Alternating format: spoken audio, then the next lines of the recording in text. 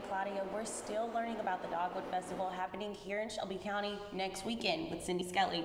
So I know you told me that the festival is going to be in 4 parts. Tell me about that, and how much does it cost to attend each thing? Great. The festival is free. We have 4 separate events that are happening in Shelbyville, and every single one of them is free and ready for families to attend. At 1155 West Main Street, we will have the Shelby County Education Foundation Festival.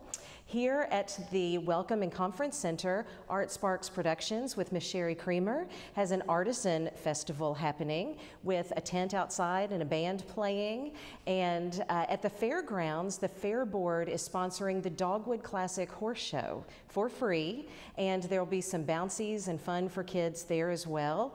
And also at the fairgrounds, there is a road show, Kentucky Antique and Road Show, that you'll want to take advantage of as well. Lots of fun events for all ages, all people, lots of fun, and once again, for free. So if you're looking for something fun to do this spring and you want to get out and about, Shelbyville's the place to be on April 23rd. That sounds like a lot of fun, especially I'm hoping that the weather's nice, and it sounds like we'll be able to get around and do a lot of things with the family. So back to you, Claudia. We're going to hear more about the Dogwood Festival later in the show.